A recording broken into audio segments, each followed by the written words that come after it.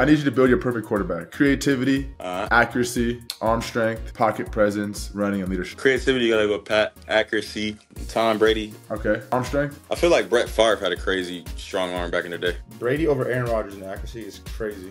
Brady was OD accurate. Bro, Aaron Rodgers is OD. Bro, you're doing 1A, 1B. That they damn near the same. You feel me? Like, they're both accurate. I'm biased. Pocket presence. Uh, I think Aaron Rodgers low-key OD in the pocket. Nigga. Oh, bro, I watching him, like, he be standing there chilling. Like, I remember when we played him my rookie year, I'm like, this shit's OD. I'm watching, like, a magician back here. Like. Probably A-Rod in the pocket. Leadership. I mean, I like Brady in that sense, too.